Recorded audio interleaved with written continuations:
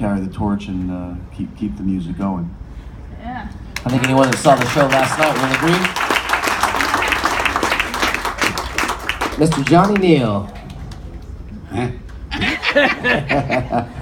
What was the question again? Yeah. I mean, I know it, but would you... Justin Bieber, what does he mean to you? That was the Allman Brothers, sir. The Allman Brothers. We're here to pay tribute and chat about him. Well, I know, but when you ask me, it seems more important. Yeah, I agree. If I'm going to let down. Okay, here's the deal. I think the coolest thing, if you want the legacy thing, is like when I was a kid in high school, I heard Statesboro Blues. Okay, now now that started the whole thing, and I played it and played all the Allman Brothers stuff, and then I don't know, I'm kind of fuzzy on some of it, but basically the point is that now I've got to play with Jaimoe and the Allman Brothers, and that was like, whoa, like, oh my God, and then we wrote a lot of songs, and no, I think I was the hard head of the band myself, but it's cool, and me and Jaimoe have a little. He was saying to me just a minute ago that, hey man, tell him about that guy that wanted to play cowbell in the blues. Everybody needs more cowbell. Now, and I'm the kind of guy that said, "Have you cut that shit out?" Nobody else gonna say nothing but me. I'm old loudmouth over there, but I couldn't take it. I can't have tambourine in the shuffle, and I can't have cowbell in the blues. That's all I do. This ain't happening. But I mean, I don't know. I'll tell you another wild thing. Was like when I played with Allman Brothers, and then we did some other stuff later, but. Then when you have those two drummers, my God, yeah. it's like a stallion from a freight train. I'm saying, I gotta get out of here. They're gonna run me over. But and then I went back to one drummer and I'm going, what the hell? What the hell? I'm like something happened. Somebody cut off my other arm. But I mean, there's no way you could. I mean, it was a dream come true. As cliche as it may sound, but. I just couldn't believe it the whole time I'm doing it. I'm going, I played this shit in high school, and now I'm playing it with the real people, and that's the great Thanks. Ladies and gentlemen, the inimitable Mr. Johnny Neel. Yeah. I apologize, Jaimoe, but you have to follow that. Tell us, sir, about the Allman Brothers legacy, and obviously it means something probably unique to you, sir. When I was a kid, I wanted to be a jazz drummer because I didn't know what the difference in music was. Still don't a little bit.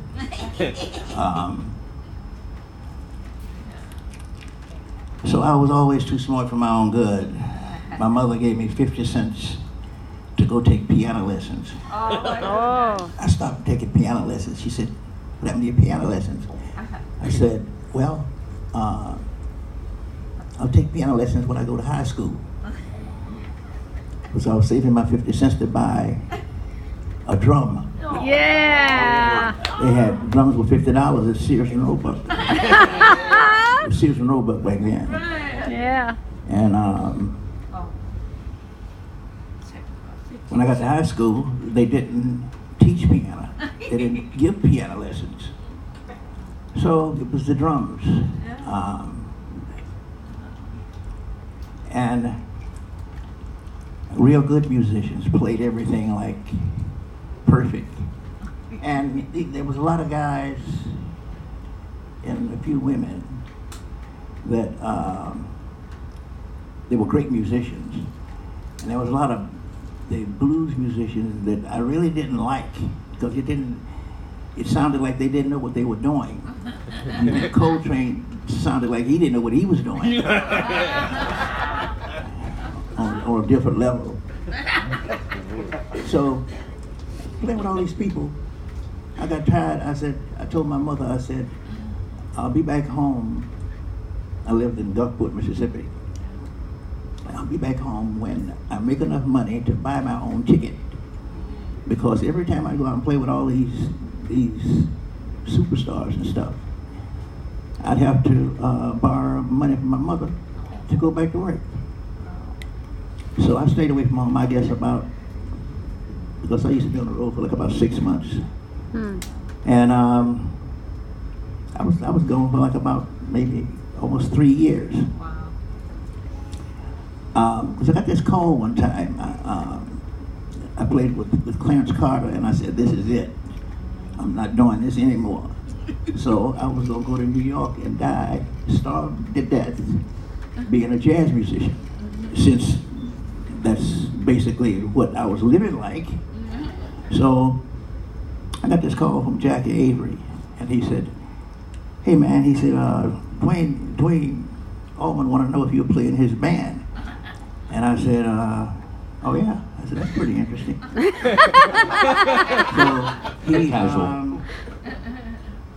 he wanted me to go down there and meet Dwayne and these people that we ended up working for, the Capricorn Records, the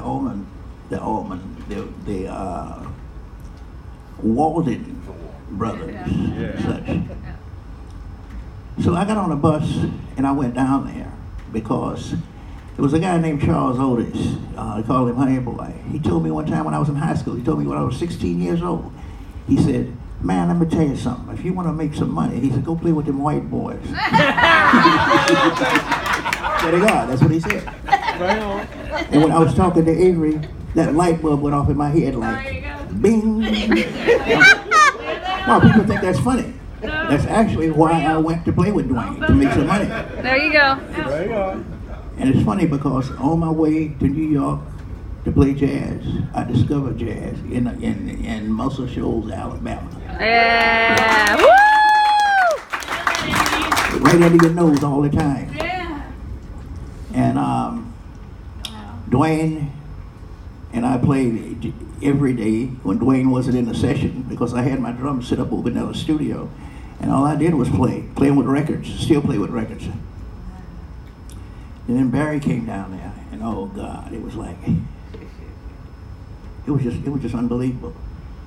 So I discovered jazz through Dwayne Allman, I guess, and Barry Oakley. Yeah. What a great trip.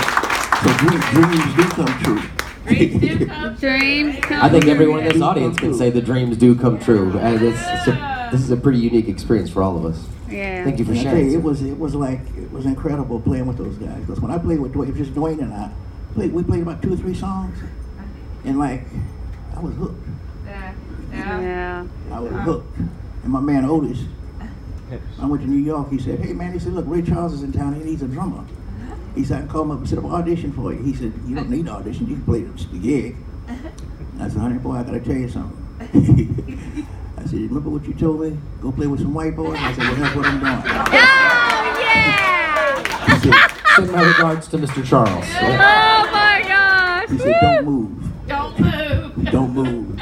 Ray Charles is hard on drummers too. I mean, he might be glad he didn't take that job. That was tough. Good choice, Jaimoe. What's with the blind pianist? Johnny, that wasn't me. So the rest of it, I guess, about 45 years later, I guess we played the last gig as hey. But there was a few years in between there where we didn't play, so I don't know whether that counts or not. It all counts. It all counts. We'll take it. It all counts. Count it. I should take it? Yeah. All right, I'll take it. Thank Take you. it. Yeah, please. Here, You go ahead. Go ahead, Jay. All right. My name is Junior Mack. I was born in 1959. Oh, do I have time for that? Yeah, of course we do. He likes long walks by the beach. He's a Capricorn.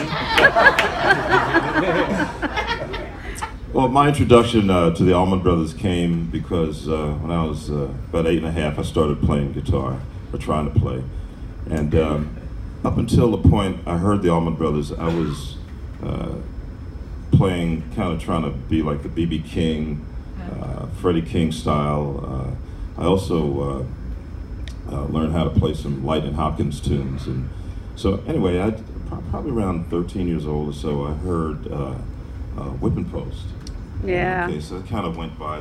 Then Live at Filmore came out, and like, wow, what Duane Allman and Dickie Betts did for me was they kind of expanded my musical vocabulary, and I started learning Allman Brothers tunes. And this went on, and then, let's see, I've met Shank Middleton, who's Greg Allman's best friend. I don't know if anybody knows Shank, in Macon, Georgia.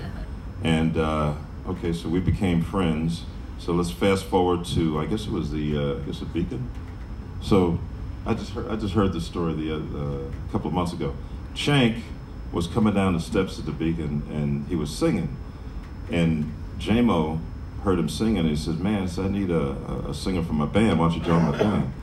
So Shank said, "Well, not me, but I got this guy that plays guitar and sings, and I think maybe he'd be good for you." So Shank called me and told me to drop off my bootleg CD at the time, and he gave it to Jaimoe, and then a few months went by, and then all of a sudden, so 2005, I got a phone call, and they said, "Hey, is this Junior Mack?"